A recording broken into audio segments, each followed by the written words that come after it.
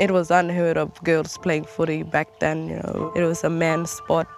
Today it's so much different.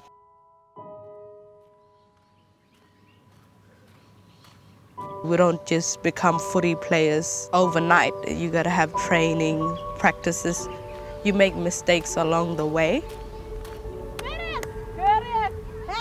Like we was always cheering for the boys and being happy for our boys, and then we heard about they starting a camp in Broome. We started like not even drills, I would say, or just having the feel of the first time holding a football. And we had a second training and my dad came. And I was like, oh, my dad's here. What you doing? And he was telling me that he was there to help us. I was like, oh, okay. He saw our skills and it was basically at level zero. So he's like, okay, I got a lot of work to do. Being in Looma, there's only one general store here, and with footy boots and tights and all that, we don't get that here. I've already been through 3 football boots this season, and there's no signal inside the house, so we have to go outside the house to go online and do shopping.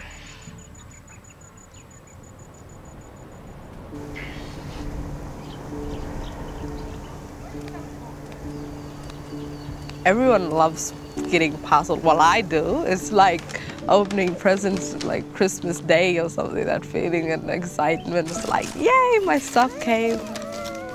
Knowing that you have the right gear on just brings out that confidence, not as an individual, but as a team as well.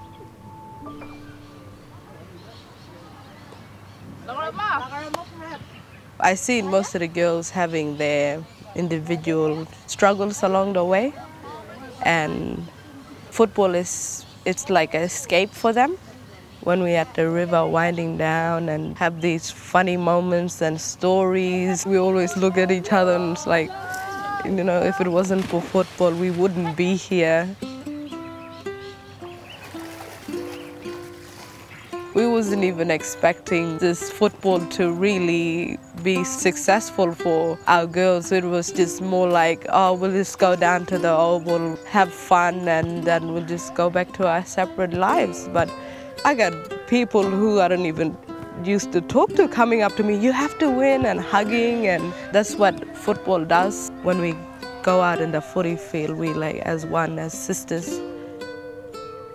We wasn't expecting to win a premiership, but we did in the first year, so that was pretty awesome. It shaped me to be a better person, even for my son. He can see that, you know, not only men can do it, but women as well. So that's why we do this, is because for our community and for, yeah, the love of the game.